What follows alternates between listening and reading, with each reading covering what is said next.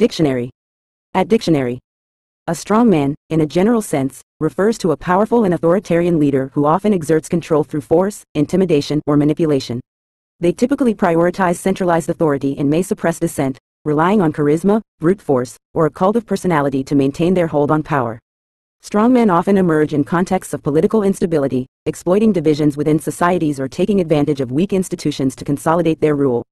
They tend to prioritize their own interests or those of a select few over the broader welfare of the population, and their leadership style can be characterized by authoritarianism and a disregard for democratic norms.